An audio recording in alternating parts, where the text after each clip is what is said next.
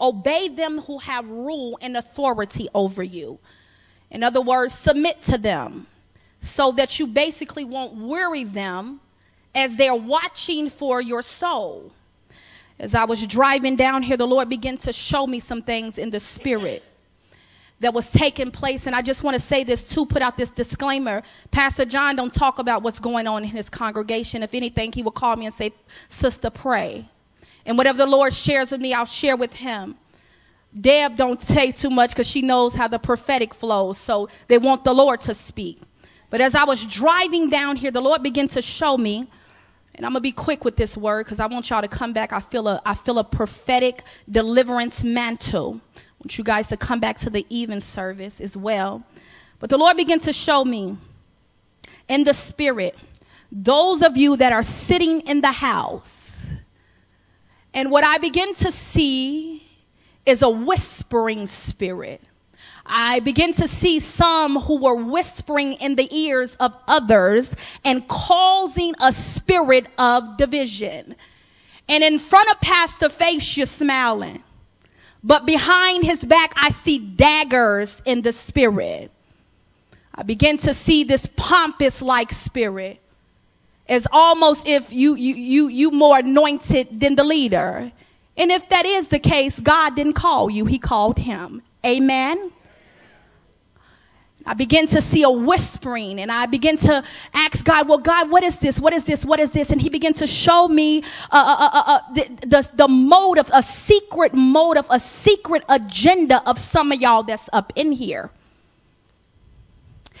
And sadly to say, there is not unity in everybody's heart. Some of you are sitting among us with your own agenda. And it's not a kingdom agenda. Because a kingdom agenda, we're coming together as one. When we have a kingdom agenda, we come together as one because we know the power of unity. We know the power of unity. The Bible says not too many wise men are called to the gospel. And some of y'all are too smart for your own good. Some of y'all think you're wiser than the Holy Spirit. And anytime you're operating out of that type of a spirit, then self-righteousness come in. And if you're sitting here today and this is a choke point for you, good. Because the Lord is pulling on the hearts to repent, to turn back fully to him. I even begin to see, even as I was sitting there, this spirit of manipulation where you're serving as long as people are coming in agreement with your vision. As long as people are coming subject with the things that you want to do. But as soon as your vision is ignored or kicked against, then you withhold your service. But the Bible says, serve unto God, not unto man. So just because you don't agree with me and I stop, I'm withholding tithes and offering, and when it's time to do worship, nobody can find you.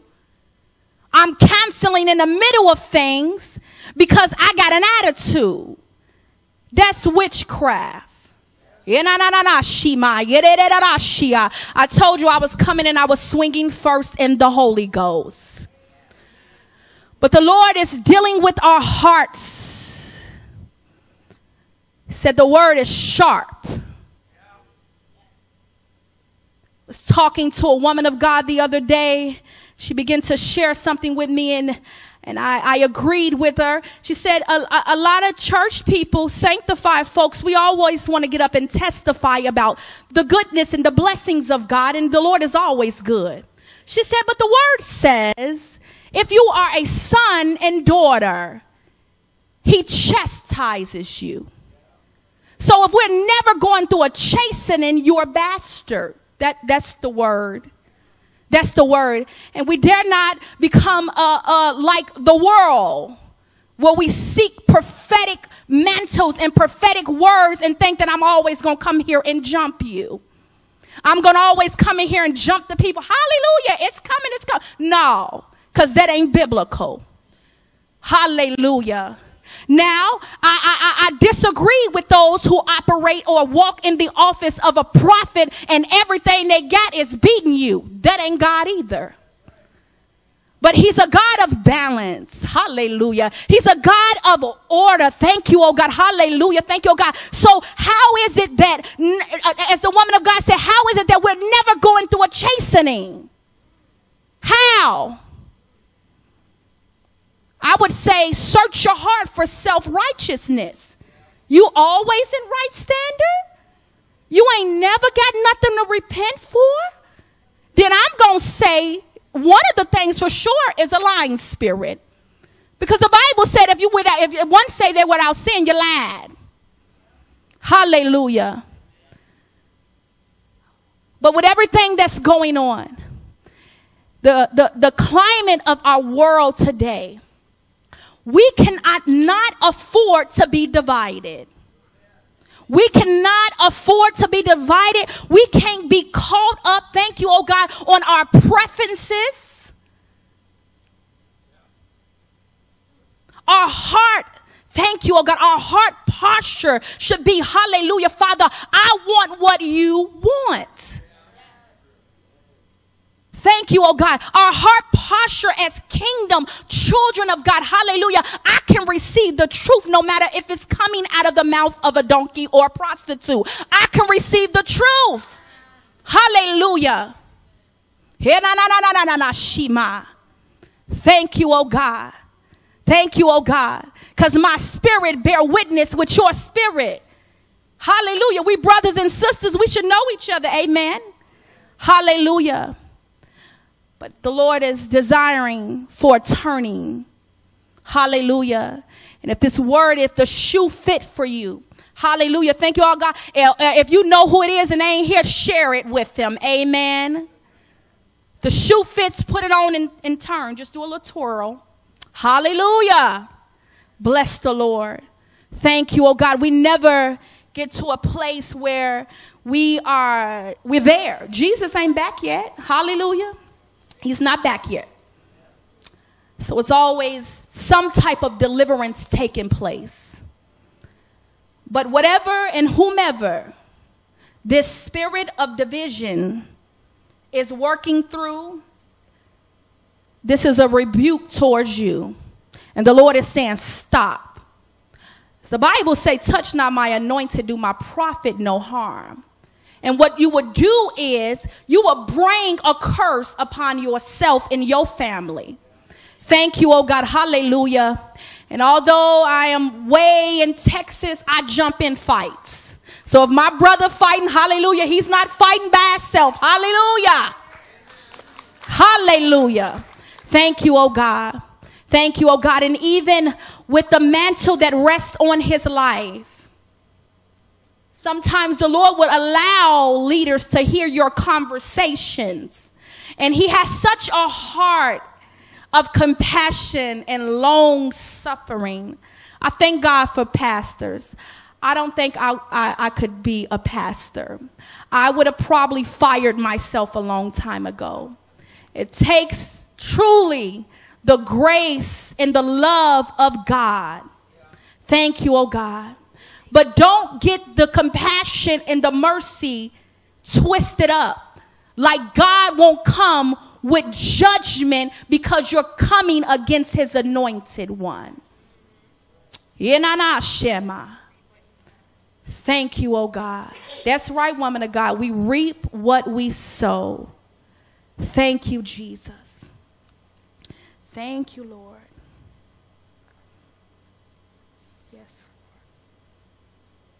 Thank you, oh God. The strife has to end. We want to see a move of God.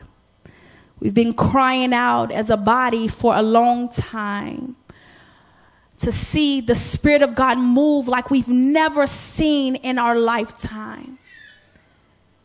But our focus has been off in areas as a whole. Our focus have been off.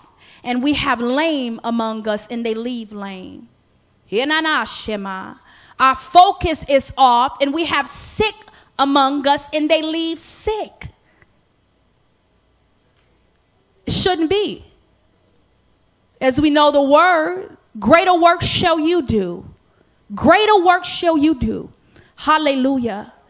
Thank you, oh God. So I encourage you, everybody that's here, thank you, oh God, over these next few days or these next few services. Thank you, oh God. Whatever it is that you have to get right between you and the Father, get it right. Thank you, oh God, so we can move forward in the Lord. Hallelujah. So we can go up to the mantle. Thank you, oh God. Go up to the place in the spirit realm that He has called us to.